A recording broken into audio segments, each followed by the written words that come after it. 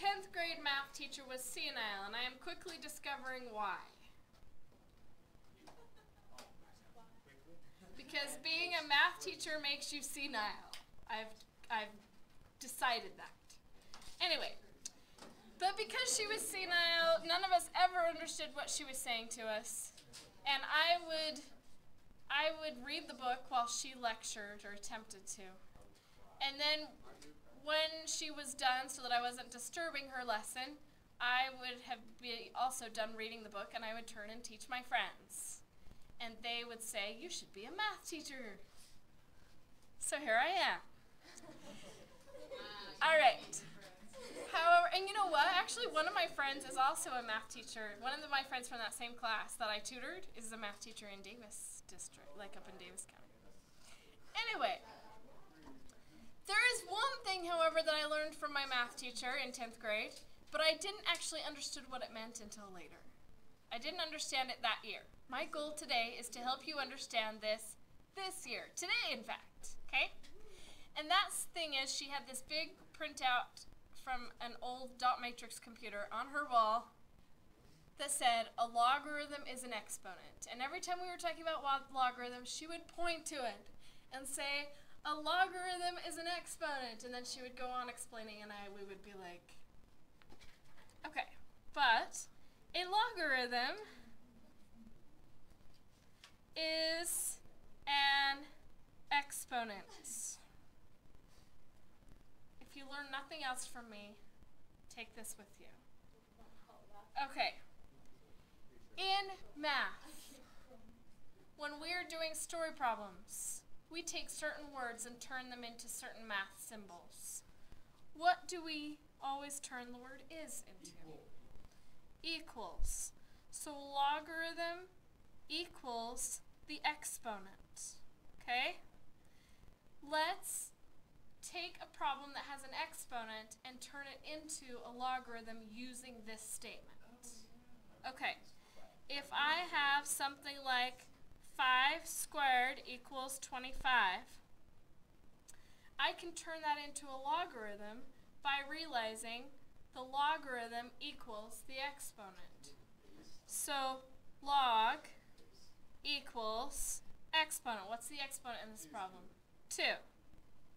Okay, now the tricky thing is figuring out where the other stuff go.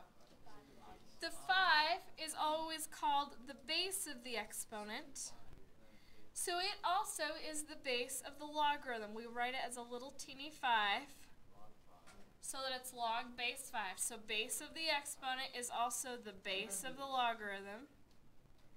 And then the other number, the 25, goes in the empty spot.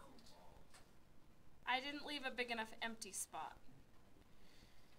So let me rewrite this so it looks better. Log base 5, 25 equals 2. A logarithm is an exponent. Do you see how this sentence relates to the math? You don't know how often I say this to myself when I'm doing, to myself. Senile, I tell you. How often I say this to myself when I'm doing logarithms, because it seems like I have to relearn logarithms every year, because it's not something that stays with you. It's something that you have to like put your brain back in the right mode to do them. Okay. Let's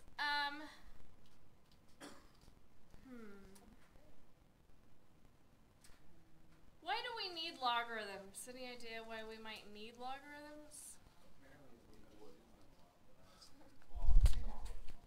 If you have a math problem that involves adding, you have to solve it by using what? Subtracting. If you have a problem that involves multiplying, you have to solve it by using dividing. Everything has its opposite and is required in order to solve. Okay? Guess what logarithms are the opposite of? Exponents. Okay? So why do we need logarithms?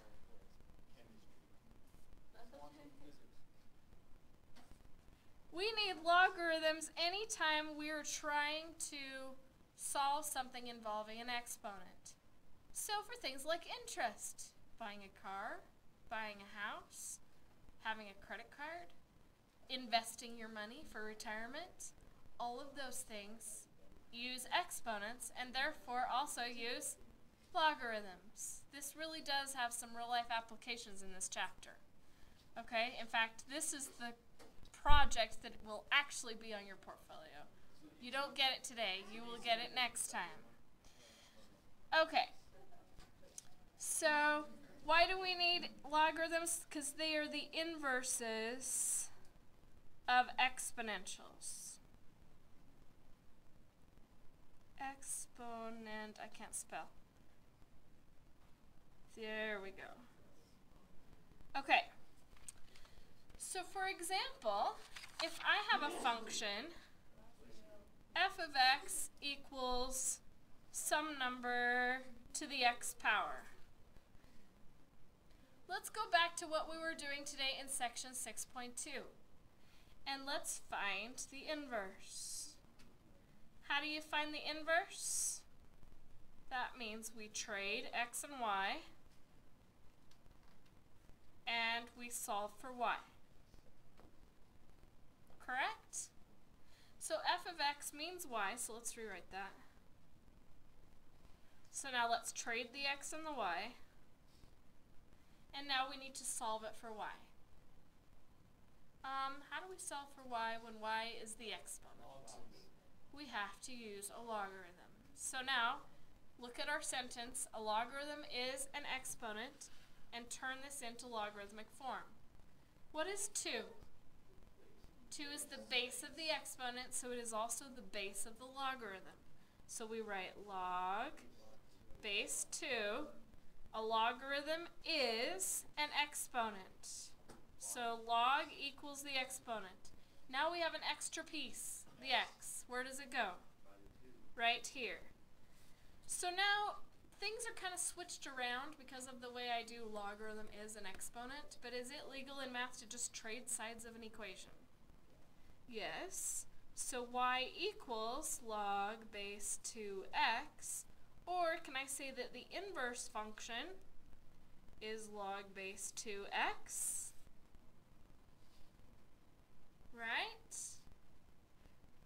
Right? Yes? So doesn't that mean, we did one of these today, so it leads right into this. Here's the line y equals x. If we have an exponential function looking like that, now you would only know that if you've actually done section 6.3 notes. What will our logarithm look like if we take these points, like this point right here would be at 1, 0. What do we get if we trade the x and the y? Oh, and also there would be a point at 1, 2, because if you plug in 1, 2 to the first power is 2. So that means over 1 up 2 is another point on the graph, right? So over 1 up 2. So the inverse trades our x's and y's, so our point 1, 0 is 0, 1. And our point 1, 2 is 2, 1. And therefore we get a logarithmic function that is the inverse, the reflection of the exponential function.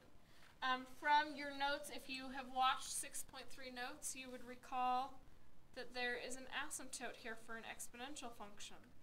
So guess what happens for our logarithmic function?